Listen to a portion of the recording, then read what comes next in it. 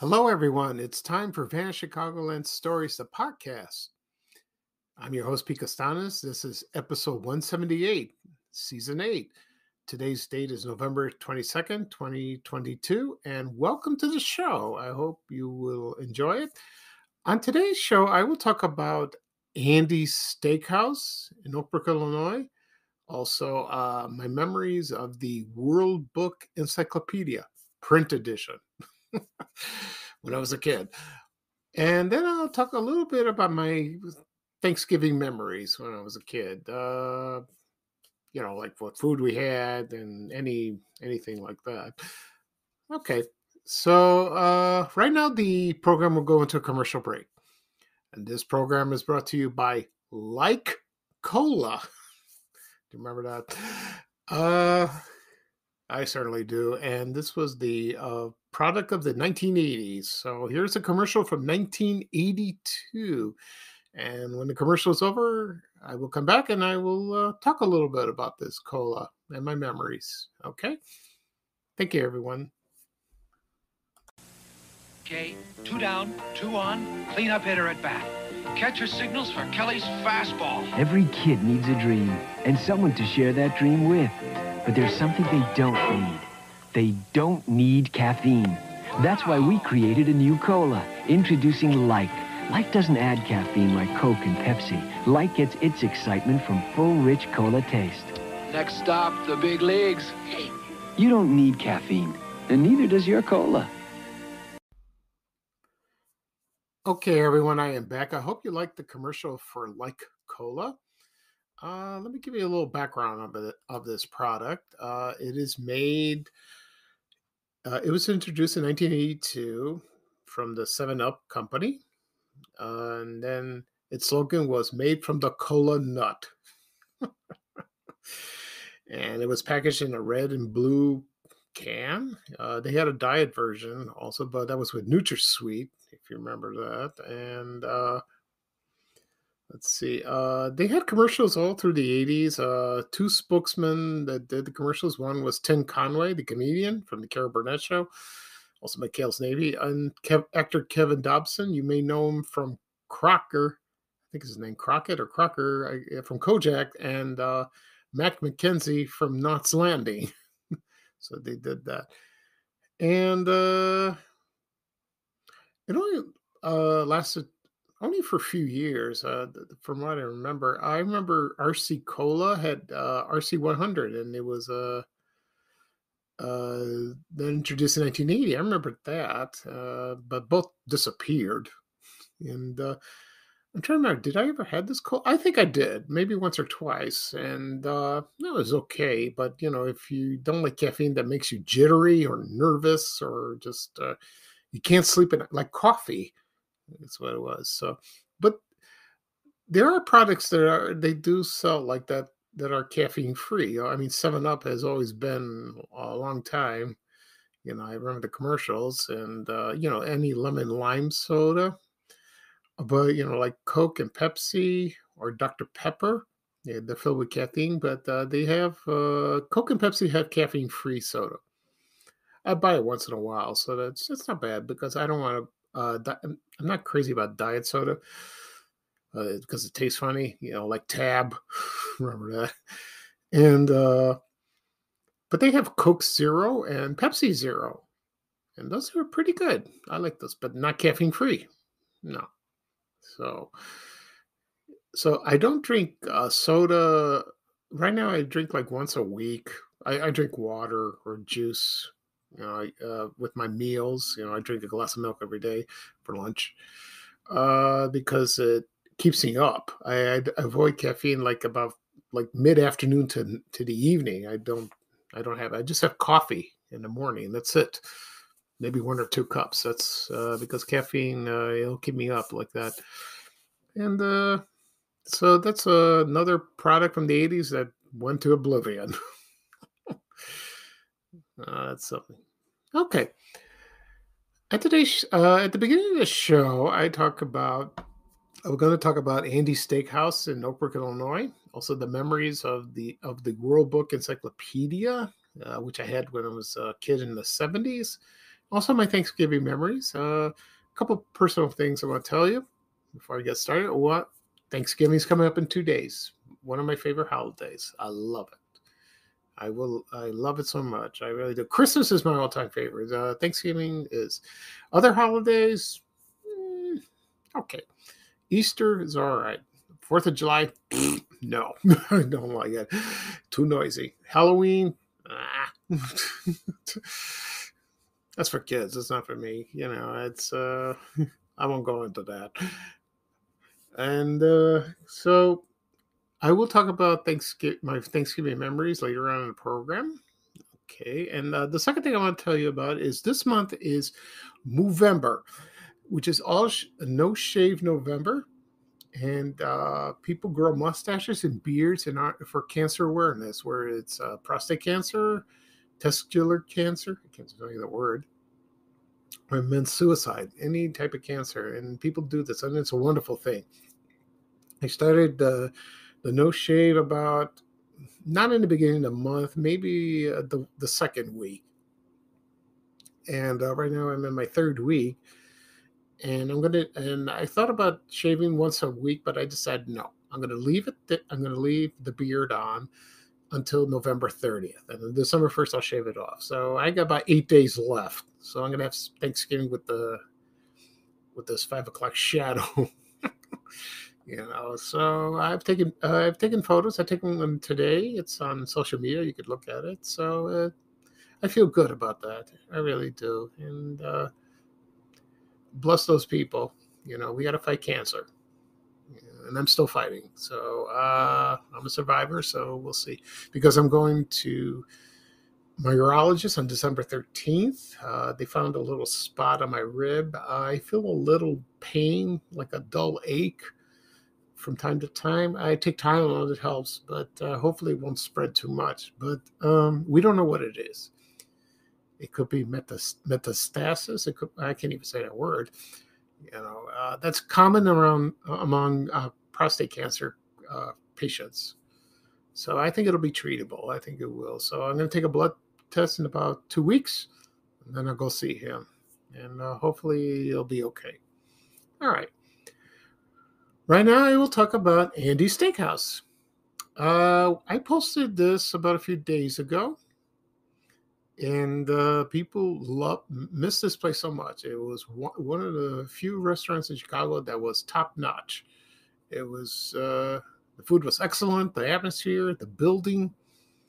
Location was very easy. You get on 294, then go to Route 88, or if you're in the area, it was located in Oak Brook, Illinois, at West 22nd Street at Midwest Road. And a little history of that.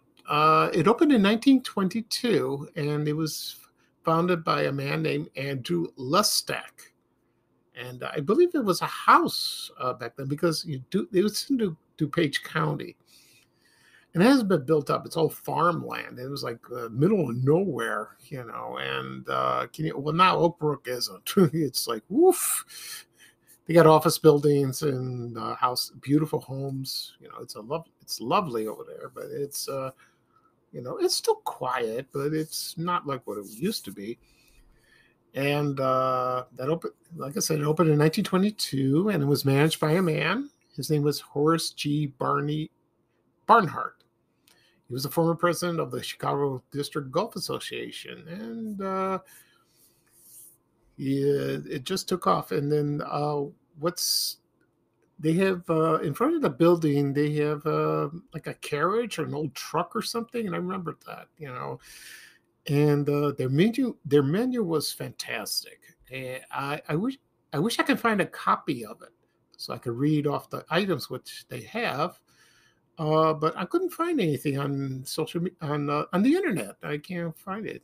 Hopefully somebody has something tucked away in their house like that. But they were famous for their steaks, their seafood. They had let's see, some soups, like that, and they served goose, duck. They had frog legs, crab meat, like that, and prices were not bad, you know. And they had wonderful desserts. They had a children's menu like that. And let's see, the bartender was his name was Mike Rafferty, and he was from Ireland, and he was he entertained people. He was wonderful, especially on St. Patrick's Day, which which I've been told like that. And let's see, so he started there. He bought the restaurant from Barnhart in 1978. Made a little changes, not too much, Thank God for that. I don't know when Mr. Barnhart died. I don't know, because I doubt he's alive, like that. And my memories of this place, I went to this restaurant once. I worked at in Oak Brook. Well, it's a long story. I mean, this company I worked with, it was located up on the north side. Then I moved downtown. Then I moved to Oak Brook for a couple of years until I got laid off. And that was in 1992. I got laid off in 94. And there was a man that worked with us. He was, I don't know, president or vice president. He's a very nice man, but he retired. And I think it was forced, in my opinion. That's what I've been told. And they decided to have a farewell lunch at Andy's Steakhouse. And I'd never been there. And I go, oh, that sounds exciting. I've heard of this place. So we all got into our cars and we went there for the lunch. And we were there for like a few hours. And it was beautiful. Oh, I remember the lobby. And we had it. I'm trying to remember, did we have it downstairs or upstairs? Because downstairs was the bar. They had parties there. I'm not sure. I don't remember what I ate, but I remember one thing. They served shrimp cocktails, and I ordered a shrimp cocktail for the first time. I'm not a big shrimp fan. I don't like seafood that much, so why not? I'll try it. It was delicious. I really liked it with the cocktail sauce and the shrimps hanging on the rims on the glass. Oh, it was good. I liked it. Like I said before, I don't remember what I ordered, but then the man made a speech, and he said thank you and all that. It was very nice, and so that was my experience of Andy's Steakhouse. And the restaurant lasted until about 98, 99. According to the article in the Chicago Tribune, Mr.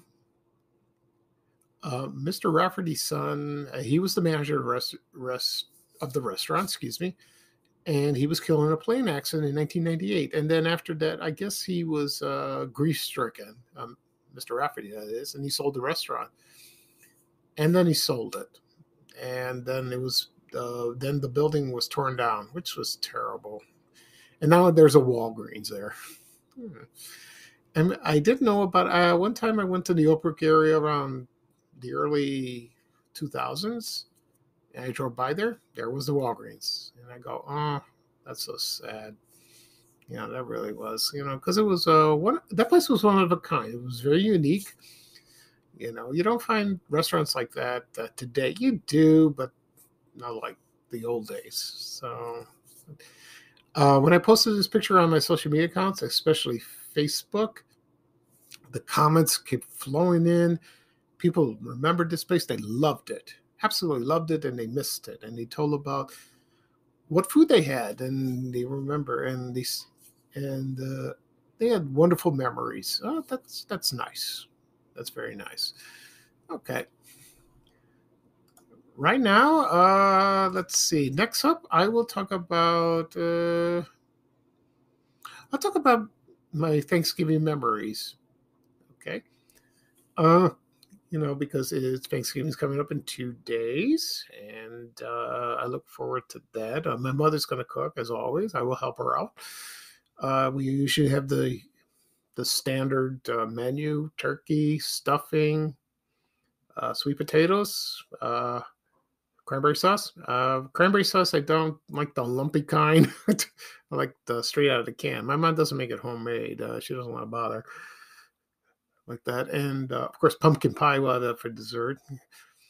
But for potatoes, she makes sweet potatoes, but she also makes Greek style potatoes. I like them, but I'd rather have just one kind because I'm trying to watch my weight. But she wants those, so they're delicious. That's the only Greek thing we have in the menu. But I know a lot of Greek people that have Thanksgiving, and they make Greek dishes because a lot of people don't like turkey. Or they have lamb. Lamb? I don't get it. It's not Easter.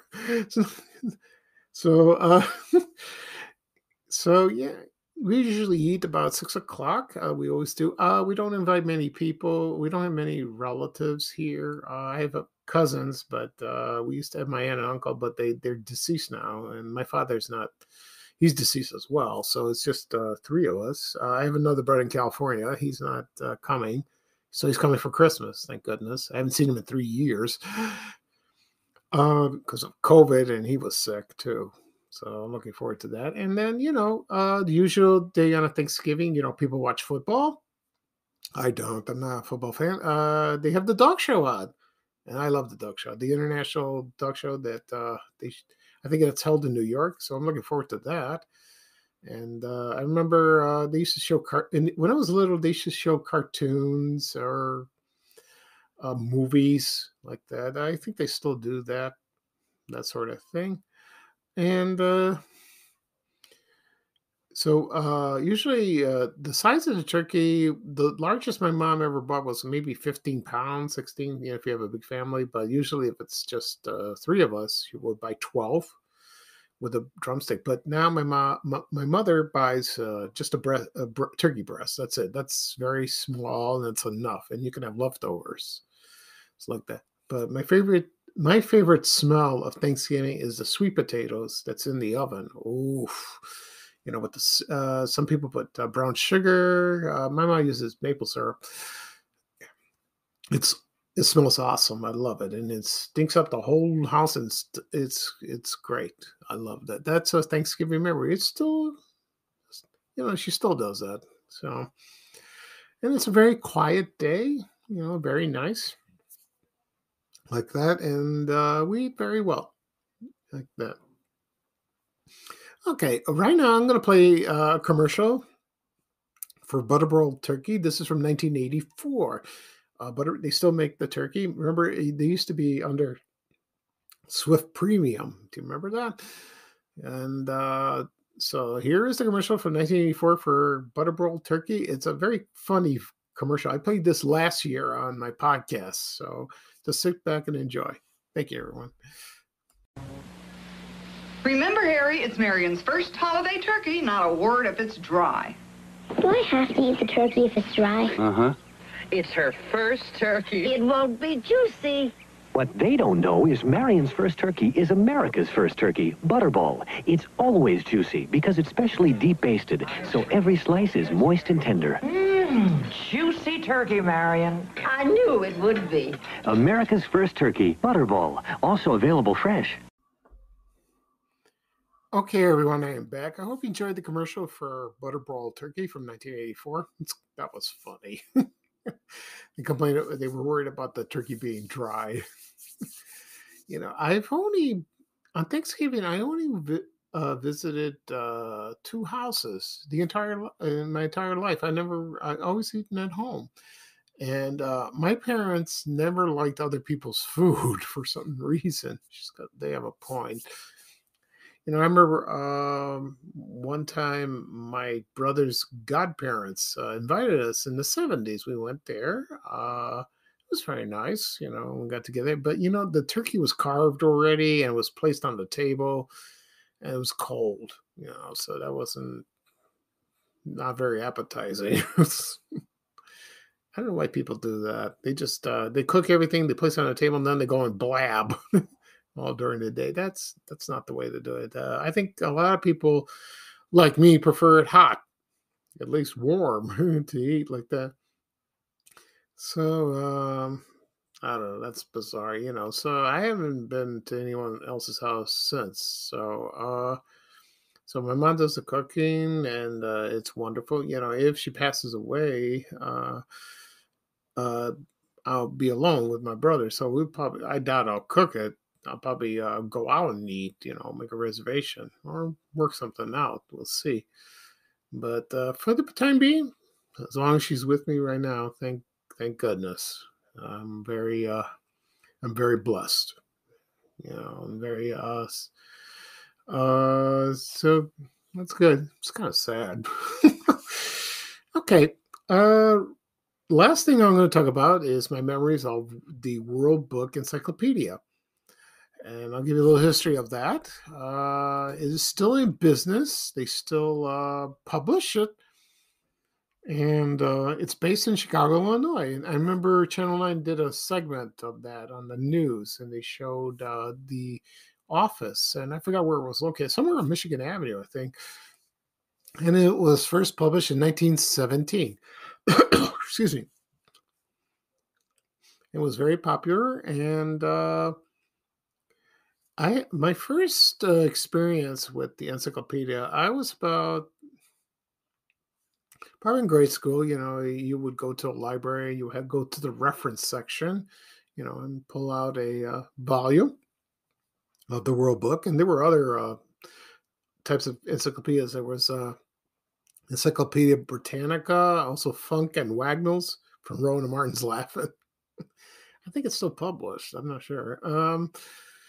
But World Book was the one I used, and my mother bought a set, not World Book. It was the Junior World Book Encyclopedia. It was blue. I posted that photo yesterday on my page, and it was a smaller. This was a smaller edition of the World Book. It was kind of cool. It was very helpful for my homework and my book reports, and I had them in my bedroom, and I put them I had a shelf with my desk, and I held those on for a while until one day when I was at Correas, the elementary school, and I think, yeah, in 8th grade, and they were selling encyclopedias. Someone was selling them, and I remember my principal suggested to my mother, "Hey, you want to buy a set?" And then she asked me, and I said, "Yeah, okay." So we got the 1977 edition of World Book, and we got rid of the old one, the junior one. We got rid of those, and I had those, and they were stacked in the shelf in my room. And I used that all the time. And you know what the funny thing is? When I wasn't doing my homework or during the summer, I would read from one of those. And I don't know why. Once I started reading a article or like that, I would read more. So that's why I became very knowledgeable in things like history and all that. I read the encyclopedias. I read about like the United States, the cities, also science, like that. And I did that every day when I was in high school. I did that. And I held on to it maybe about 5 or 6 years, and we tossed them. We got rid of them because they were dated. And I used to read the World Book Encyclopedia at elementary school. They used to have them in the back of the classroom. It was on a book, what's that, cart. And sometimes I didn't want to go to recess, because I was bullied. That's a long story. So I was hiding. So I read the books, and I read that during class. And I got caught one time. I read it because I didn't read. I wasn't studying. I just took a volume of the World Book and just read that. I was fascinated by that. And I remember the section, but there was the yearbook, the World Book yearbook. They had those. And that was published, it started 1962, 60 years ago. And they had the volumes like that each year. And I remember reading from probably that year until 1977. So every day at school, I would read the yearbook and that's like an almanac. And I would read like who passed away, like famous people, events that happened in the world. Oh, it was fun. I like that. And then let's see. It's still being published, but it ceased. Here we go. Here's something history. Funk and Wagnalls was acquired by World Book, and that was in 2009. And the that ceased publication in 1997. And then, you know what happened? The internet came, and then everything's digital. So they do sometimes they do. If you want to order a print edition of the World Book, you can if you'd like, and they use them for in libraries. I haven't been to the library in a long time. Maybe one day I'll go check it out if it's still there. But people go on the internet, and you go to worldbook.com and you can search. You can do that. And so that's a nice memory of growing up, using the encyclopedia. A lot of people think you're a nerd or a geek because you read that. Still am to this day. So that's how it was. That's how it is. That's how it was. I enjoy reading. I love reading. Every time I visit a bookstore, like in the old days of Crocs and Bertano's at downtown on Wabash Street, on Wabash, I love that store. I miss it. And I still go to a bookstore at Barnes and Nobles. I used to go to Borders. They're close. Love to go inside, browse, find a seat, and sit down. I don't think I see chairs anymore at Barnes and Nobles. No, I think they took them out. That's kind of dumb. You have to go to the Starbucks. You have to go to the coffee shop, do that. But I love bookstores. I really do. Okay. That'll be all for today. I'll do a recap what I talked about on this program. I talked about Andy's Steakhouse in Oak Brook, Illinois. I talked about my memories of Thanksgiving and also my memories of having the World Book Encyclopedia in the 1970s. Oh, that's nice. Like I said before, Thanksgiving's come up in a couple of days. I'm looking forward to that. This should be fun. One quick update about my Facebook page. I've mentioned this on the podcast, in previous podcast episodes, that I'm temporarily blocked. I can't update. I can't post. I think I can comment, but I can't post. And for 30 days of some silly thing that happened on one of my pages, it's like a copyright infringement. I tried appealing. Contact Facebook, nothing. So I just waited out. So I have 2 more days for this block to be lifted. It'll be happening Thanksgiving morning. So I'm looking forward to it. I hope it is. I hope so. So it'll be back to normal. But I have been posting from Instagram. I've been posting that. So that helps. I will do that. So I did that. Okay. And we'll see. We'll see what happens. So I'll give you a quick update. So this is Pico Steins, your host for Vanishing Congoland Stories, the podcast. Thank you again for joining me. I hope you enjoyed the episode. Everyone have a wonderful Thanksgiving, and a wonderful weekend.